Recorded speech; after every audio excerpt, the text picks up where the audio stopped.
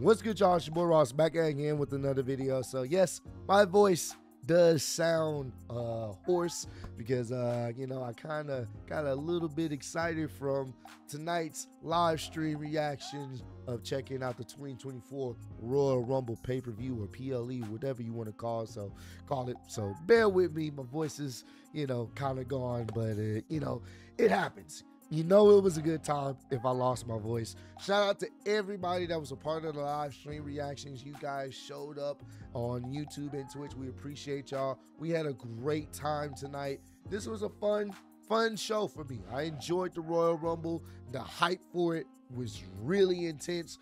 Now, I normally do with my thoughts and opinions. I like to go through each match and stuff like that, but I want to kind of switch it up like I did last time for the I think it was Survivor Series. I kind of want to switch it up because I don't want the video to be too long. I really just want to talk about the most important things that happened on the show, and we're gonna start it off right away because I know what everyone's here to talk about. Cody Rhodes being the guy to win back-to-back Royal Rumbles. Now, I did not see that happening. I honestly thought it was going to be Gunther, but I was very surprised that they actually gave Cody the win here. And we're going to talk about some of the stuff that happened in the men's Royal Rumble match in a few, but I want to make the mention of Cody and CM Punk being the last two. Once Gunther got eliminated, it was Cody and CM Punk. And they have been, I guess you can say, setting this up with the Monday Night Raw, how that fantastic promo they had. They're having their back and forth. Cody hit the crossroads. CM Punk hit the GTS. They're going back and forth. It's a real tense situation. You don't know who's going to win. And then CM Punk hits Cody with the pedigree. And he says something to the commentary team. He's like, and I actually wrote it down exactly what he said. CM Punk hits Cody with the pedigree, middle of the ring, and says, "Can you believe that shit?" Like he was talking to commentary. And you can hear it loud on the camera say, "Can you believe I hit that shit? Out of all moves, can you believe me hitting the pedigree?" Then at this point, he thinks he has it. So CM Punk, he tells, he's staring at the hard cam as he's about to pretty much toss over Cody Rhodes. He said, "I didn't wait 10 years to lose to Dusty's kid." And once he said that, I was like, that's very heelish. Like, that's on some Roman Reigns talking trash during a match heel like maneuver. I was not expecting that, but I like it. Because once he said that, that's when I knew I don't think he's going to win now. I think because he got arrogant, because he got a little, he started feeling himself, I think he's going to lose. And lo and behold, he ended up losing. Cody reversed it and tossed him over the top rope, which I thought was so poetic that he was talking all that trash and he's the one that lost. And it goes back to the promo he had with Cody. Can we be friends afterwards? Now Cody can ask that same question. Are we still friends afterwards? Because CM Punk felt really confident. And I like that was a little bit of heelish. I like the shades of heel there. Like I appreciate that. So it's going to be very interesting to see what happens going forward. I can definitely see him winning the Elimination Chamber, facing Seth Rollins. And I feel like whoever faced Seth Rollins, they would need to be a heel because we know Seth Rollins has a legitimate injury. So whoever beats him, Seth will always have that out because of his injury. If you have CM Punk be a little bit more roguish, a little bit more heelish, I think you can work with that. But overall, I was very surprised. That was so surprising. I did not think Cody was going to be the one to finish, to win the Royal Rumble. Again, back to back. And of course, he points at the sign of the pyro.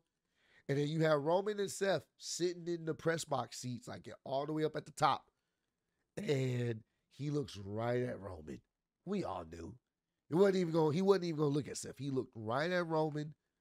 Roman gets the title from Paul Heyman.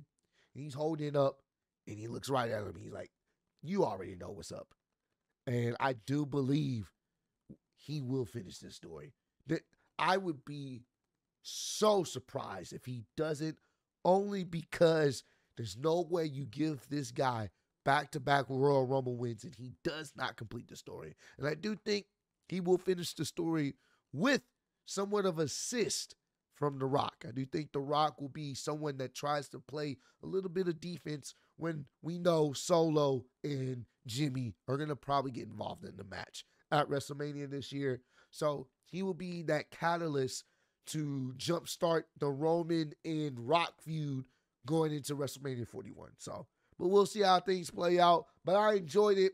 I picked Gunther to win it, but I was very surprised that Cody won it. We also got to talk about the MVP of the men's Royal Rumble match. I got to go ahead and give that to Braun Breaker. Braun Breaker showed up and showed out tonight, bro. Braun Breaker entered in at number 20 and started packing people up with the speed and intensity, bro. And I love that.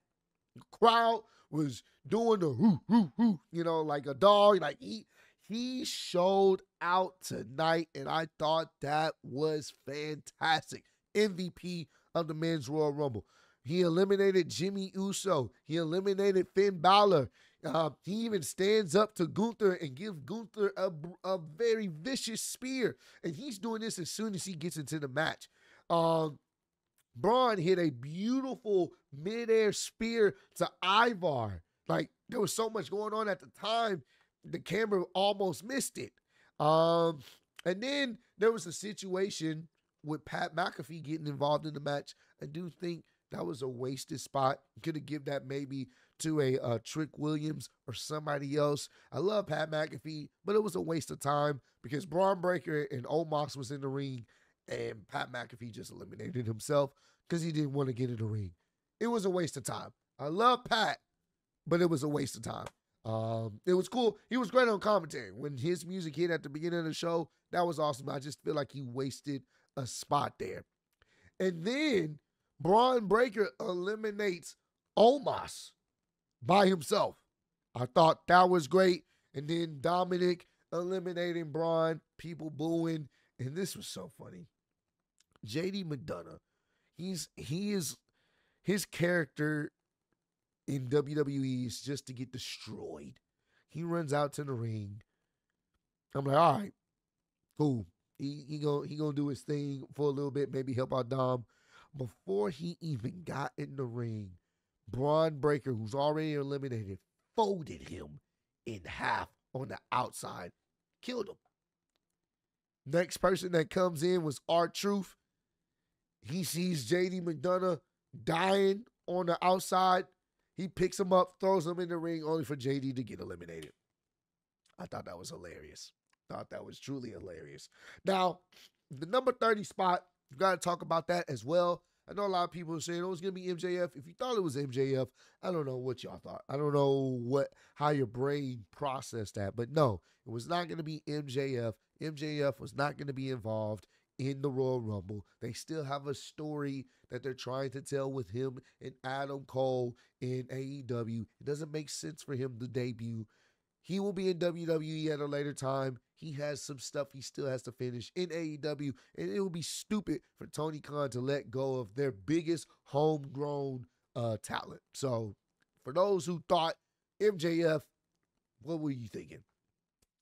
Sami Zayn being 30, I'm all for it. Some of y'all were saying, oh, no, that Sami Zayn was a waste of a 30 spot. No, he wasn't, and that's disrespectful to Sami.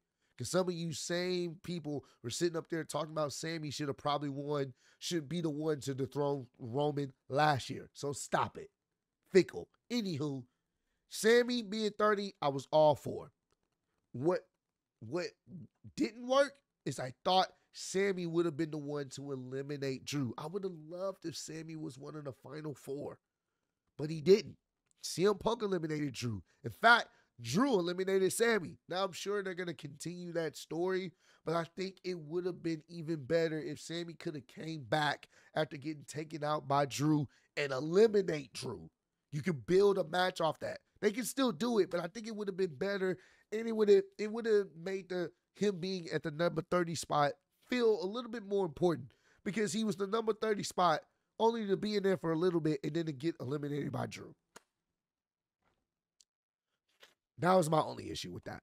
Also, we got to talk about Andrade coming back to WWE. Andrade was number 4 in the Men's Royal Rumble. Got a great reaction. I love that. Seeing Andrade back in WWE's great things. Going to be very interesting to see what brand he's going to be on, but I can see him being on SmackDown again. It's going to be very interesting to see what they do with him, especially his interaction with Santos Escobar. That's going to be cool. I'm looking forward to their interaction, and his interaction with some of the LWO members. So it was cool to see Andrade back in WWE. I was hoping they were going to do a little bit more with Jimmy and Jay, since Jay came in at number 1, Jimmy came in at number 2, and they had their interaction. Obviously, Jimmy being pretty much a joke, always trying to dap up people to jump on Jay. And even though they got eliminated separately, Jimmy got eliminated first. I really did think that Jimmy was gonna come back and screw out Jay, like screw him out in the Royal Rumble, but that didn't happen, which is crazy. I really thought Jimmy was gonna be the reason why Jay ended up losing and getting eliminated. But that didn't happen, so maybe they're saving that for another moment. Also, like the stuff they did with Karrion Kross and Bobby Lashley. Bobby entered in at the match at number 11, and Bobby Lashley ended up eliminating Karrion Kross, but that's when AOP had already came out, and then Karrion Kross ended up getting Bobby Lashley eliminated. They started fighting. That's when the Street Profits come in and everybody starts brawling.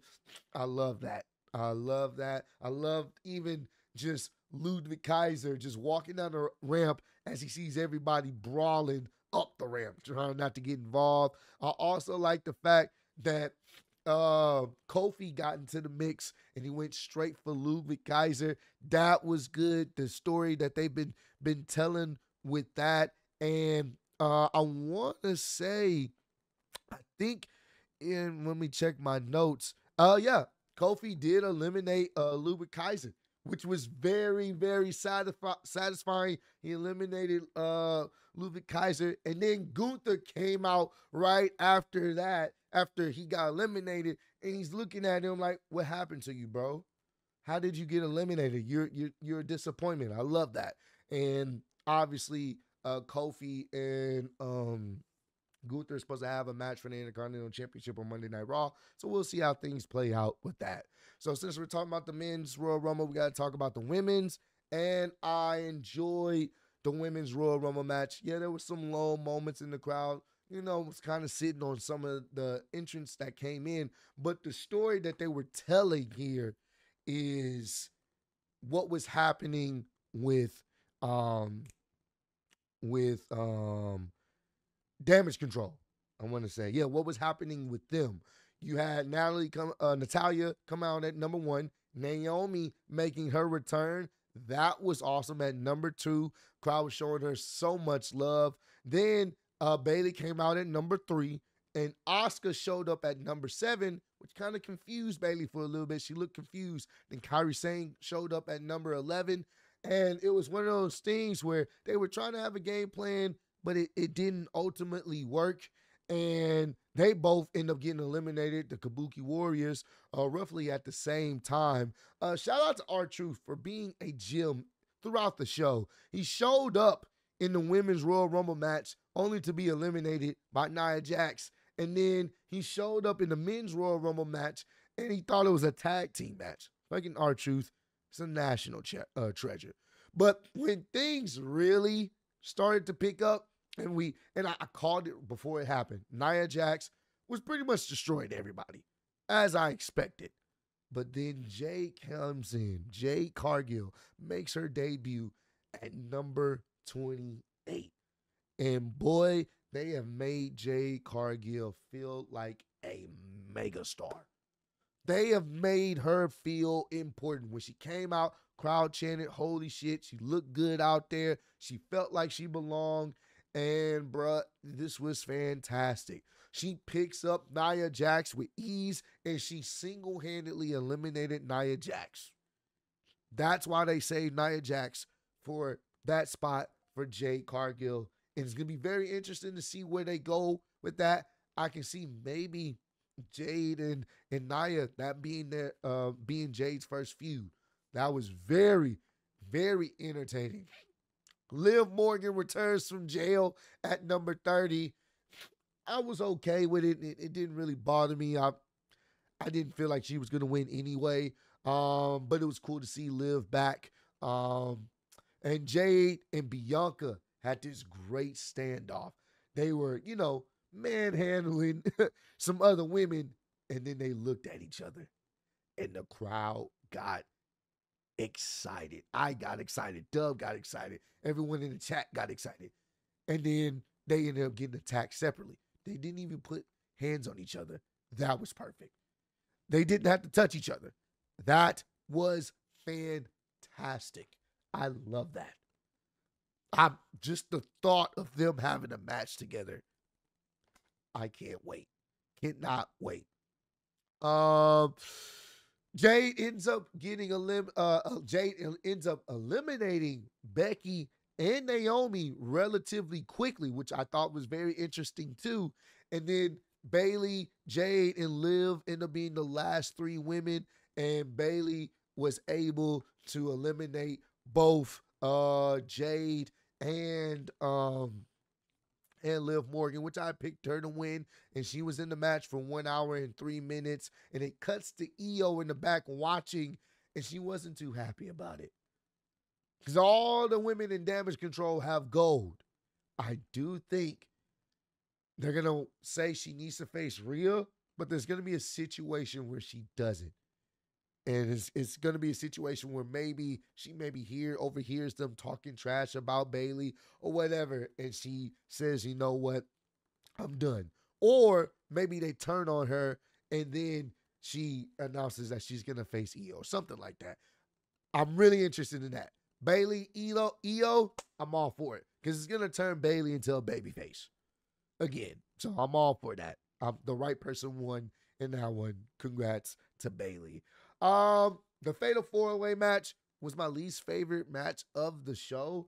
Even though there was some good stuff, I love the spot of everybody jumping Roman Reigns at the beginning of the match. It was cool. This, it's to me. I felt like the match, we've relatively seen on SmackDown, except without Roman being involved. It was still enjoyable, but of course, Solo got involved. It was a really nice false finish. Let me see if I have it in my notes. I don't even think I took it in my notes. There was a false finish spot where it looked like Roman was potentially about to lose. Okay, I think it was Randy had hit the RKO on everyone. He hit the RKO on AJ. Hit the RKO on LA Knight, and then he hit an RKO. It was a spear combination. Roman ran in for the spear, and they timed it perfectly. He hit the RKO on Roman, and Roman's up. He's out. It's over. 1, 2, Solo. Solo pulls him away. I was like, bruh. And that was a good false finish. There was some good false finishes in this match. Obviously, Solo was going to get involved. No DQ. Even if it was no DQ, he was going to get involved. And towards the end, I felt like the ending was kind of anticlimactic. It was a situation where AJ Styles ended up getting hung up on the top rope. He was going for the phenomenal forearm. And I think Roman ended up pushing LA Knight into the rope where he got hung up. And then he ended up I want to say he ended up spearing AJ Styles in the process for the 1, 2, 3. It was very anticlimactic. I was expecting a better finish, but it fell flat. Me personally, it fell flat. I wasn't really a big fan of it, mainly because once again we've kind of seen this with somebody's gonna get involved whether it's no DQ or DQ, we know someone's going to get involved. And we knew. It was one of those type of things. It was still fun and enjoyable for what it was, but it was my least favorite match of the night. And then finally, the United States Championship match between Kevin Owens and Logan Paul. I really enjoyed this. KO was beating the living snot out of Logan Paul. Like, Logan was bleeding. His chest was red. He was beating the crap out of him. And credit to Logan, he was still putting in some good work. Looks great out there. It's crazy how good he is in the ring. If only he wasn't scamming his subscribers in cryptocurrency. I don't know. But outside of the scamming part, he looked great out there. And I called it.